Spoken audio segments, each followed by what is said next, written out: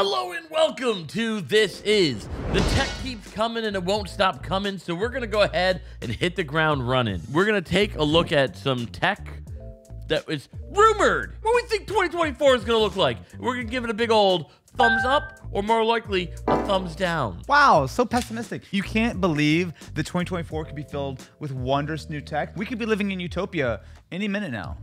First up, we have the Apple Vision Pro. This is a tough one, right? My wife took the kids in the divorce, but I got to keep our pre-order of the Apple Vision Pro. So You have the spatial video? I have spatial video of them leaving. Okay. All right. It would help if you paid child support. I'm just saying. Well, I mean, I can't pay child support because I got to pay for the Apple Vision Pro. If somehow you're not aware of the Apple Vision Pro, this is a $3,500 augmented reality headset. Now, I don't think anyone doubts that this is going to be very good, but is it going to be practical, useful, and worth the money? I'm really on the fence. I'm going to give this a very soft thumbs up because I'm curious. I'm going to give them the benefit of the doubt. It's probably going to be a thing that you're going to play with for like 20 minutes and be like, oh, whatever. But I still want to give it a shot. I'm excited for this. I'm giving it a soft thumbs down for the exact same reasons that you just gave. Every VR headset I've ever used in my life, I have enjoyed for a little while and then sort of bounced off. At no point can I justify $3,500. Exactly. For $3,500, look, you can see how dead I am inside for free. AI. Woo!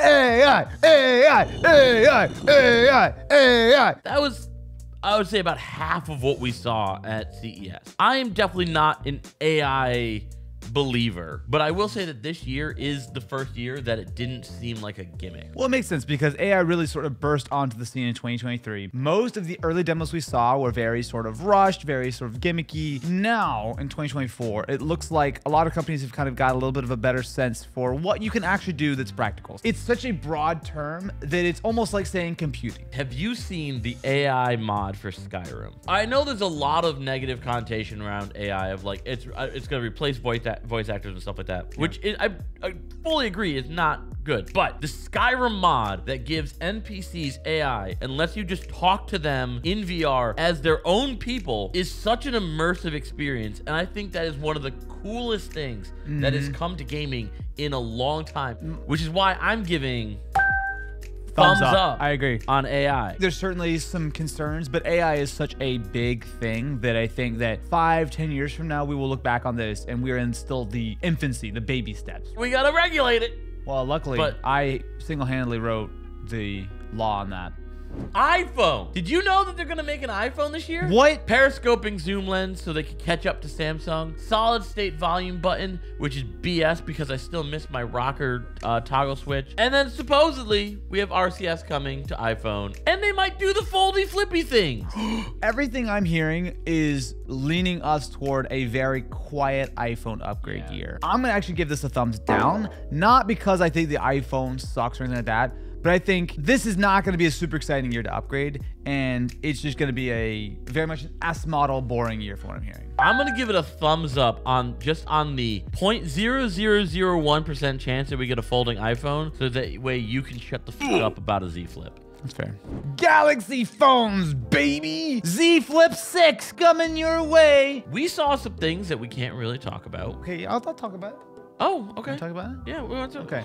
So we were able to get an exclusive look at the Samsung Galaxy S27. It had 3 displays, 8 folded cameras, out in like a trifold. like a map. It has 17 segments of the display. Now, we're not supposed to tell you about this, so if anyone asks, you didn't hear from us. I think this will be a decent year from what I'm hearing. The Z Flip and Z Fold are supposedly getting some decent updates. Potentially a cheaper model of the Z Flip may be coming out. And of course, AI is heavily rumored to be in all of the Samsung Galaxies this year. So I'll give them a thumbs up. I'm going to give it a thumbs up as well. I'm excited. But mostly for my Samsung Galaxy S27. This video is sponsored by Squarespace. You got a side hustle, small business, or do you create content yourself? Well, you can boost your brand and engage your audience with a gorgeous, easy-to-use website. Squarespace's all-in-one tools make it super simple to find a flexible template that fits your vision and help it to do whatever you need. And you don't need any IT experience either, because Squarespace's Fluid Engine interface makes it super easy to drag and drop and customize to instantly preview any of your design elements. It makes it absolutely dead simple to create a website that actually looks unique, custom, and tailored to what you're looking for. Their built-in store feature makes it a breeze to sell whatever you want, your products, your content, your merch, or even your time. And we put together a lovely website just for This Is. Pretty cool, right? Matt had no part of it. I did not. Check out squarespace.com/thisis to get your 14-day free trial and 10% off your first purchase of a website or domain. And again, huge thank you to Squarespace for sponsoring this video. Transparent displays. Okay. This is a tough one. I've never flip-flopped on a piece of technology Yeah, I'm with you. faster Yeah.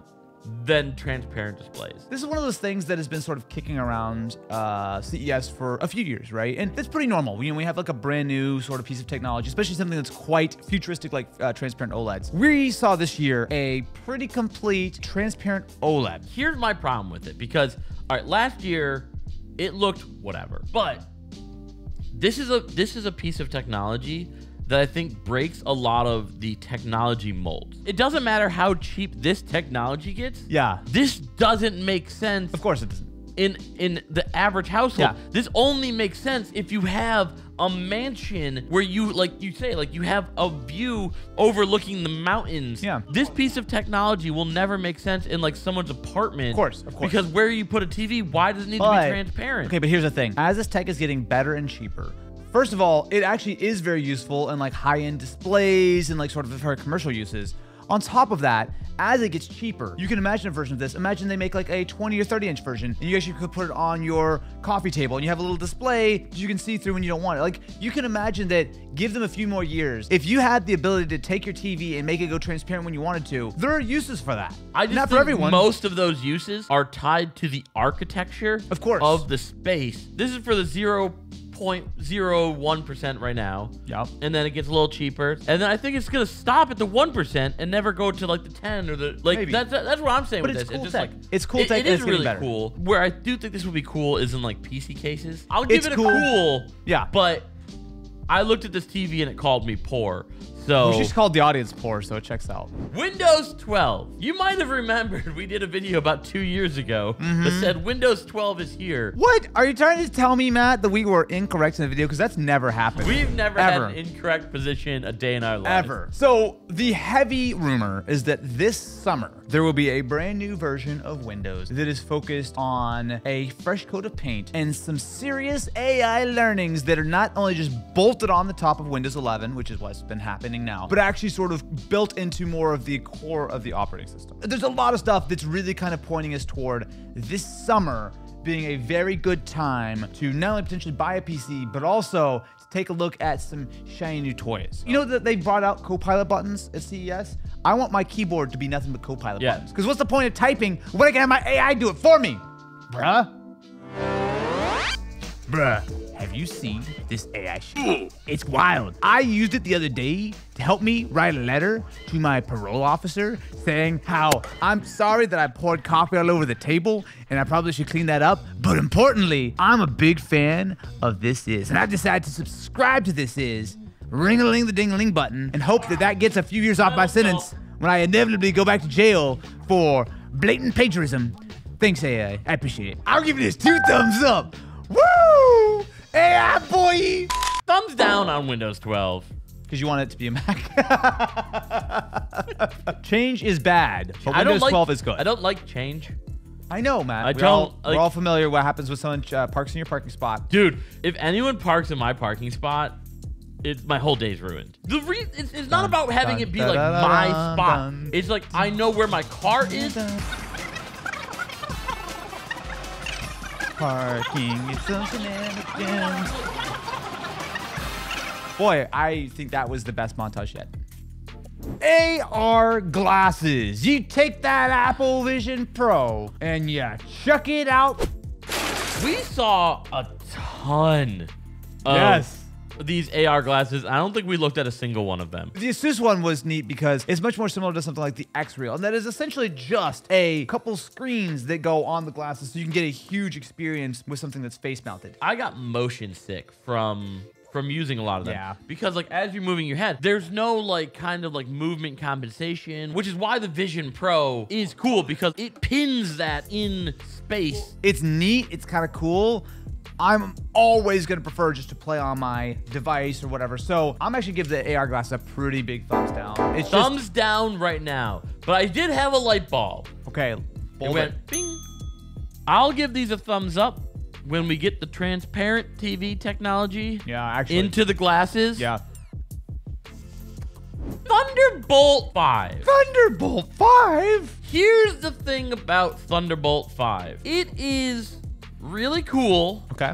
But its functionality is becoming more and more niche. We're reaching a point where it's like, do we need it? The answer is yes, but no, but maybe. It used to be like, okay, Thunderbolt on like laptops and stuff, like we're really good for, all right, we're gonna put it like an eGPU. And then it was, okay, we're gonna run a 5K display, maybe 2 4K displays. You say like, oh, it's to plug into a dock. Well, we're starting to see more and more devices have a lot of these extra ports or whatever built into the device themselves with bandwidth. Yeah. Once we had like Thunderbolt 3, Thunderbolt 4, USB 4, all of these things, which are all like 40 gigabit, that's enough for almost everyone. I'll give it a soft thumbs up. It's just same. We don't need it. I'm gonna rant for a second though, because once they integrated it with USB is so messed up right now. USB-C, USB 4, USB 3.2, Gen 1, Gen 2. Yep. Try finding the right USB-C cable for what you need. It's really difficult. Thunderbolt 5 will be better when it's just built into things and it's no big deal. But I think if you're paying a lot of like extra money for it, it's a very niche sort of feature. The Nintendo Switch 2. So let me tell you, my friends, about why I love the Nintendo Switch 2. As someone who's been using a Switch 2 for several months now, I've enjoyed the fact that it's so small. I really enjoy the colorways, the blue, the purple. I want to dumb this down for those of you who aren't eagle-eyed like I am. He's not talking about the Switch 2 that comes out soon. He's talking about the Switch 4. Because the Switch 2 was the Switch Lite, the Switch 3 was the Switch OLED, the Switch 4 is, I don't know, whatever next. What's the confusion? Okay. I've been using the Switch 2 since like 2019. Okay. So what's great about it is that I just really appreciate the fact that with the Switch, you can play games. And we're just gonna mute. So look, the Switch 2, I get a lot of hate for me hating Switch 2. I don't care. All right. They need to earn back my trust. And until they do, I'm giving it both thumbs down. Foldable OLED technology. You've probably seen something like a Z Flip or Z Fold. You know, there's a lot of foldable phones. When it comes to this larger format, something you need to keep in mind, the fact that you've got such a large foldable OLED means that you need some serious support, which means that every single foldable OLED monitor, as well as foldable laptop, is quite heavy and quite thick because the screen is thin, but it's got this huge sort of metal mechanism. And because it's so large, these things are chunky and they're a lot. What we might not talk about is the price. I cannot confirm nor deny the exact price, but this is going to be like $2,000. I don't think most people are going to want that at all. For the size and price of this, you're not too far away from just buying a full-on dual-screen laptop, such as Asus's wonderful ZenBook Duo. There's also the Lenovo YogaBook 9i, both of which, while they might not be technically foldable, still give you tons of screen real estate with 2 displays, but I think with far fewer trade-offs, because with a traditional hinge, you don't have to worry about all the extra heft. They're still OLED. I'm gonna give it a neat bit of tech, but thumbs down. I'm gonna give a thumbs up to the category. Why? Of folding because of the laptop you mentioned. But the monitor itself, I just think that until this is thinner, lighter, no. Laptop, yes. Agreed. You gotta take a breath on this one. Go ahead, Matt. Go ahead. Self-driving cars on the freeway. Let's talk about this one, like, really for a second. No way, Mohey. We can all agree that people are bad and should be replaced with robots. Think about humanity. What good have we done? The Thigh Master. Oh. Here's the thing. Boston's back. Because all we are a bunch of meatbags that are just here to build our replacements. I'm a big fan of artificial intelligence, and I'm also a big fan of self-driving tech. Because I don't want no stupid, sleepy, phone-addicted, coffee-drinking, stupid person, I'm talking about Matt, to drive on the freeway and not pay attention. What are your response times, Matt? Look at that. He didn't respond instantly like the AI robots would. I'm a big fan of this. You know what? I'm gonna give it 3 thumbs up. Because honestly, get these people out of here. New electric vehicles. There are some cool looking concept cars, but we're still in this like lawless no man's land. Honda released some stuff. There's the Project Sony, Zero. the Sony car, which is still not a feel in the name. We're moving in the right direction with EVs. I still think it's not there yet. I'm still thumbs down currently. I'm gonna give it a thumbs up because we're getting there, but I think this first generation of EVs still has a lot to be desired. I think you give it a couple more years and we'll be in good shape. We're getting there. And last up, we have the Humane AI pin. Look, the Humane is the dumbest thing I've ever heard about in my life. Do you trust AI to decide which of your notifications are important enough to tell you? And I then do, actually. also write text for you? Hell yeah, brother. You want to give everything to ChatGPT? And then you want to pay $700 plus $24 a month. The one that makes maybe sense is the Rabbit R1. It's teenage engineering hardware, so it's going to feel good. Yeah. The Rabbit and the Humane are the next wave, my dudes. Because we're going to be able to take our smartphones and smartphone them into the garbage. We're gonna be able to take our computers and say, computer you later. Who wants to use their phone or their fingers or their eyeballs? We can just have AI do everything for you. Imagine walking around with a pen that says, hey, I'm a nerd. I bought 3 Humane pens. So when I have one on each side of my shirt, people know that I've invested in the future and that I'm not one of these sort of posers. I really hate Boston. Like our AI future and some STIs. I am not going anywhere without a rigorous course of antibiotics. Thank you very much for watching this episode of This Is. I forgot to give it a thumbs up, but I've got 2. Let us know what you think in the comments below. We spent too much time at CES, and I gotta say, I've been indoctrinated, and I'm not going anywhere until you call your doctor and wait 3 or 4 weeks for the treatment to be successful. Just hit it with the shampoo twice a day.